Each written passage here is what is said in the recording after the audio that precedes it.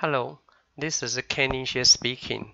In this section, I will be talking about the component of the single cell, especially the key component, the major component which would carry out the electrochemical reaction. We call it MEA, the membrane electrode assembly.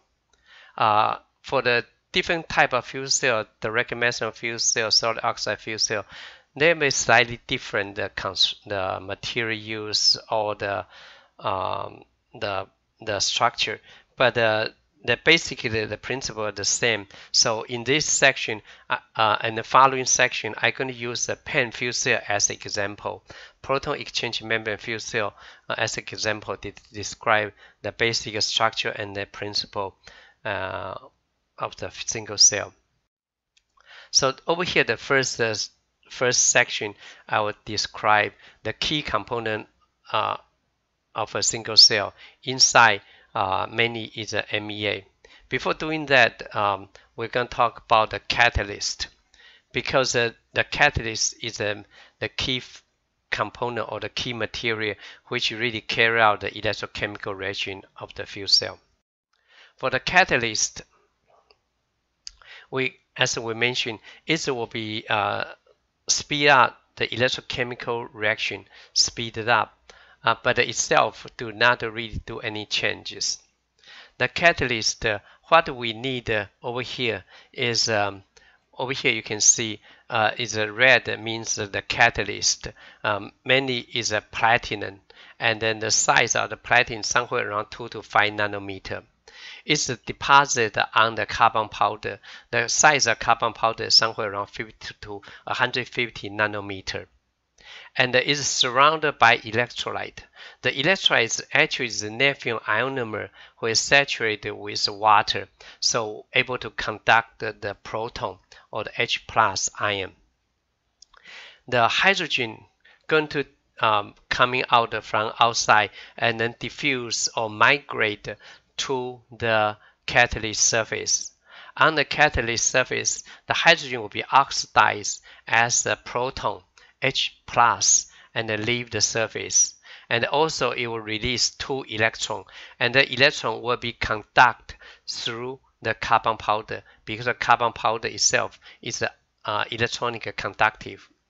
So from the hydrogen oxidation reaction on the anode, actually the hydrogen is in the gas phase, and the proton, the H+, can be transported in the aqueous solution, aqueous phase, and the electron can be carried out only at the solid phase. So actually, you really think of the hydrogen proton, this reaction, the catalyst had been located at a gas, aqueous, and solid interface. These 3 phases coexist the place, then this reaction can take in place. In reality, it's really difficult to create an environment which 3 phases coexist. So in reality, actually the hydrogen is dissolved into aqueous liquid, the water. Hydrogen actually dissolved in the water and then transferred through to the catalyst surface. And on the oxygen reduction on the cathode side, the oxygen will be reduced into water, combined with the incoming proton and the electron. The oxygen also is supposed to be ideally is a gas phase, and the proton transported through the aqueous phase, the liquid phase, and the electron is conducted by the solid phase. So even in a cathode oxygen reduction reaction, the catalyst also had to be located at the gas, liquid, and solid 3-phase coexist place. In reality, it's not difficult to achieve that. So actually, oxygen is dissolved into the liquid water as the aqueous phase, and then from outside is transferred, migrate or through the diffusion to the catalyst surface, and is combined with the proton and the electron and then reduced into the water. The water is supposed to be in the liquid phase, but at the fuel cell operation temperature such as 60 to 80 degrees, some of the liquid water will be evaporated as a gas phase and then diffuse out the fuel cell. So this is the catalyst. Now, the catalyst we had to be used is a platinum. Why we need a platinum? That's because first, the reactivity, we have considered the reactivity. We have to generate enough electricity at a given surface area. So we need a highly reactive catalyst. Usually the platinum will be the best. Palladium or the gold or other cobalt will be good also. But for the iron or copper, it might be good. But if you consider second condition, corrosion resist, because the fuel cell, like a PEN fuel cell, is a very acidic environment. The electrolyte pH value is somewhere close to 0, equivalent to 0.05 molar sulfuric acid. So any substance had to sustain at this environment, you probably had to use noble metal, such as platinum, gold, or palladium, such kind of metal, like a copper or the iron will be dissolved. And also make situation worse, the fuel cell operate at relative high temperature. I mean high temperature is somewhere around 60 to 90 degrees. So make it more corrosive. You got to use a platinum or gold or palladium noble metal for the catalyst. Otherwise it will dissolve. And then also had the electric field. But on the electrode surface, there's the electric potential. This electric potential, such a 1.1 volt, might be accelerate the corrosion rate maybe 10 times or 100 times fold because it exists in our electric potential. So consider all this. The catalyst for the PEN fuel cell had to be used platinum catalyst. If, for instance, like a solid oxide fuel cell, they operate at 800 degrees, the higher temperature, the electrochemical reaction much faster. So it might be can get rid of platinum, use cobalt, nickel, they'll be sufficient. In the alkaline solution, maybe the corrosion is much less. You might use a nickel or cobalt as a catalyst, also be fine.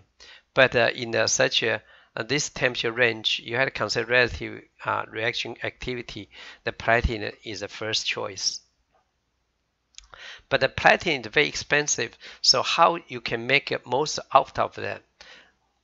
The one way to is to try to make a nano-sized catalyst. If you consider a platinum, this a chunk of platinum. The volume of platinum is 4/3 pi r3 cubic, the r, and then the area is 4 pi r square for this large platinum particle. If we try to use a nano size, cut the platinum into a very nano sized particle. In that case, the volume of those nanoparticles is 4/3 pi r cubic, and times the n. N is the number of the particle, nano-sized particle, and the area of the nano-sized particle equal to 4 pi n r squared. But if we want to know how much area increase from the particle from this to the nano size, because of nanotechnology, we can do the following calculation. Because the volume of the platinum do not increase or decrease, they suppose remain the same. We just particle make a small particle, become a nano-sized particle, that's all. So the V is supposed to be the same. The large volume is equal to small volume. So in this case, we can able to calculate the number of nanoparticle equal to the large r divided by small r cubic over here. So we can substitute n into this, so we can see how much area increase by nanosize the catalyst particle. We compare the large A to the small a. And so this one we can do it by this, substitute the n into the small a, the area into here, and then eventually convert it into the the size, the ratio of small a to the large A equal to the large R divided by small r. If the large R here is a 1 centimeter radius, and then the small nano-sized particle is a 10 nanometer, in this case, the surface area, just because of nano size, we can increase to a million times, 10 to the 6th power. This tremendous increase of surface area can use the platinum more effectively. But all the catalyst, nano-sized catalyst, is if a deposit in a big crunch, there's no use. Then we talk about the dispersion of the nano-sized catalyst. If all the nano-sized particle without dispersion, they all crowd into one crunch, then only effective nanoparticle is outskirt of the particle, because all the chemical like hydrogen, oxygen can only meet at the outskirt the particle. Inside those particles, inside even is a nano size, because the reactant kind of hard to get into, so those particles is useless. So we had to disperse those particles. What do we disperse? We deposit the platinum catalyst on the nano-sized carbon powder. The carbon powder somewhere around 50 to 150 nanometer. In this case, individual particle was dispersed, so the reactants, the chemical like hydrogen or oxygen can be diffused onto the surface, and then each particle can start react, can increase the catalyst utilization rate. Why we use a carbon powder? Because the require for the solid dispersion. For the solid dispersion, we need first is the electric conductivity, because the electric current or the electron had to conduct through those solid substrate to the catalyst surface, so it had to be electric conductive. Second, also heavy corrode resist, is chemical stable. Of course, we can use platinum or gold or palladium, but that lost the purpose. We use nano-sized particle. The cheapest way to use is a carbon, because the relative chemical stable and the lower cost, and also conduct electric current. So the substrate actually used is a nano-sized carbon powder or the particle for the dispersed nano-sized catalyst. Now the catalyst actually is a dispersed catalyst was coated on the membrane as a catalyst layer. So this will form so-called membrane electroassembly. It composes the proton exchange membrane as on the surface as a center, and then one side is a anode catalyst layer, and then from here the hydrogen will be diffused from the outside and then through the pore in a catalyst layer onto the catalyst surface, and then the reaction taking place and then generate electron current. The electron will conduct through the carbon powder outside the fuel cell, and then proton will be transported through the porosity or the nanopore in the catalyst layer to the proton exchange membrane and go to the cathode catalyst layer. And the cathode catalyst layer, the oxygen will be diffused through the pore into the catalyst layer, combined with the proton, and then the electron conducted through the carbon in the catalyst layer and then generate the water and then diffuse out. This is a 3 layers MEA, because composed of the anode catalyst layer proton exchange membrane, and the cathode catalyst layer. This we call the 3-layer MEA, membrane electrode assembly. And then in reality, we need a five-layer MEA. The 5-layer MEA is we added the gas diffusion layer.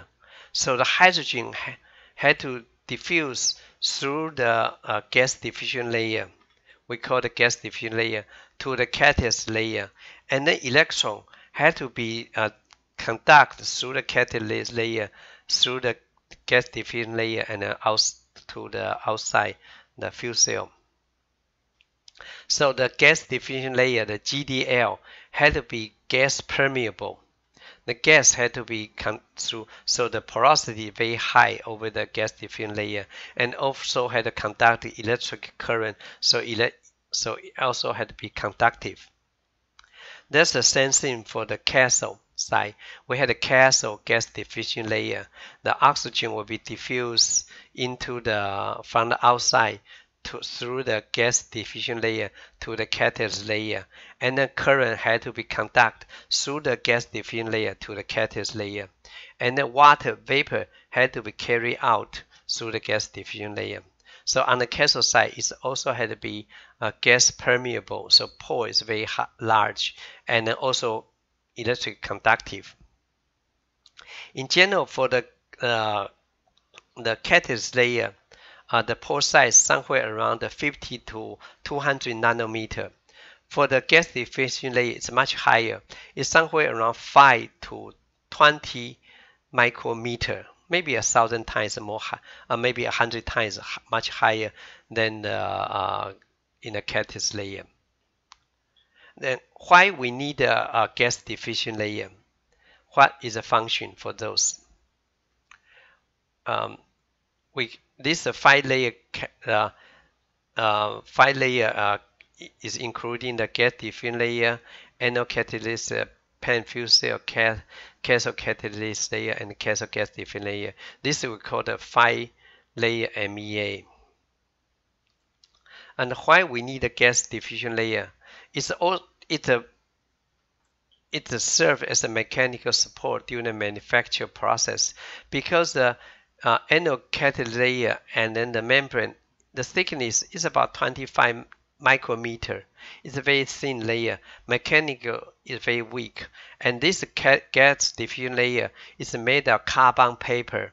The thickness of this is somewhere around 350 micrometer to 450 micrometer, somewhere around there, the carbon paper. So first is acting as a mechanical support. There's other things that increase the utilization of the catalyst layer. We can see by the following slide. On the left side, that we think that without the gas diffusion layer, we only show at the cathode catalyst layer and a part of the proton exchange membrane as an example, as for the demonstration purpose. On the anode side, also the same. Because over here we had to transport the oxygen to the cathode surface, so we need a channel plate.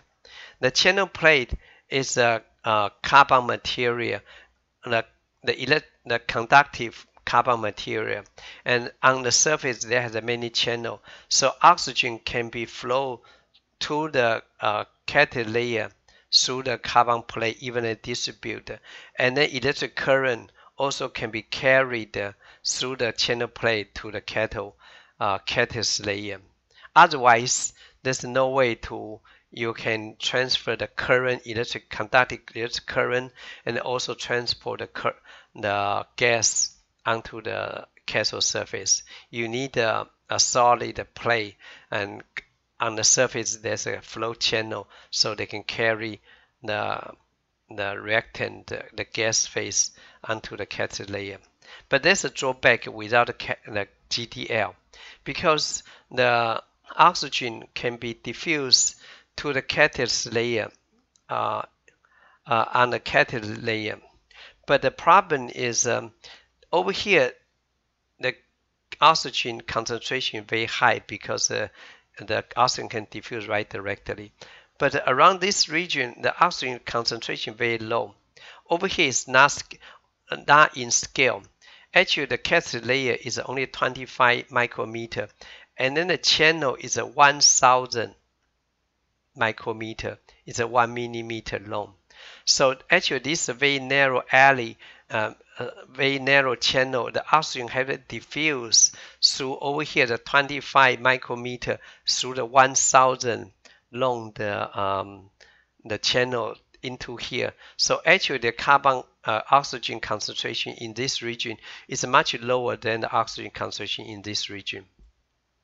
So from the oxygen concentration sense, the red area, actually the catalytic utilization rate is very low because oxygen depleted. And also, if we think about the electric conductivity, that sense, the electron had to flow through the flow channel to the catalyst layer. So it flows through electron had to current generate from the catalyst layer had to flow through from the channel to the catalyst layer. And over here is a very conductive in over here, but the electron, the resistance is very high because you have to think about this about only 25 micrometer wide, and but this one is a 1,000 micrometer long. So the electron resistance is very high. So around this region, actually the catalyst, because internal resistance, the catalyst utilization rate is very low. So in this case, from the current flow or the oxygen diffusion, without the catalyst, the gas diffusion layer, there's a problem. So the flow channel, we need a gas diffusion layer so we can evenly distribute the oxygen, evenly distribute to the cathode catalyst layer. And also the cathode catalyst layer can transfer the electron evenly to the cathode catalyst layer.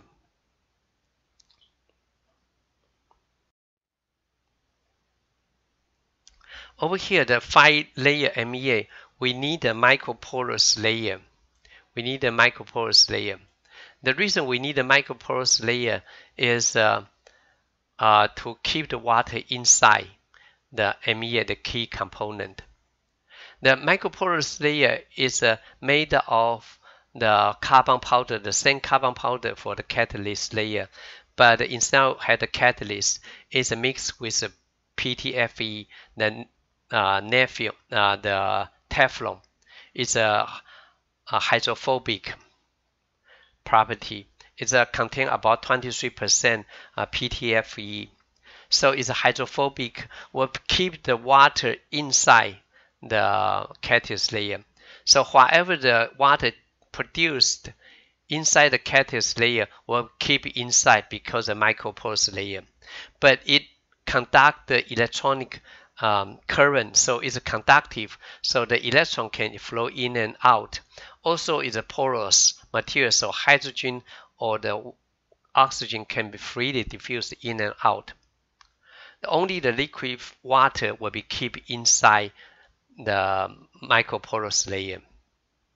But because the fuel cell operate in 60 to 80 degrees, so some of the water vapor can be diffused out. Why we need to do that?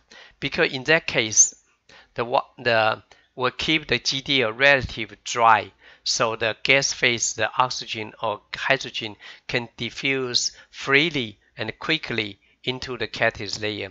If the GDL was flooded with water, then the oxygen or the hydrogen diffusion become very difficult, and then the reaction will almost going to shut down. So this is the function for the microporous layer. So up to here, we talk about for the structure of the MEA, the basic structure, the key component of the single cell, including the anode, cathode, and the membrane. For the anode itself, composed of gas diffusion layer, micropolars layer, and the catalyst layer, the same as the gas on the cathode side. So this section, we've been talking about the key component in a fuel cell, a single cell. The next section, we'll talk about the peripheral, the outskirts of the single cell, that including the flow channel, end plate, current collector, and such as so on.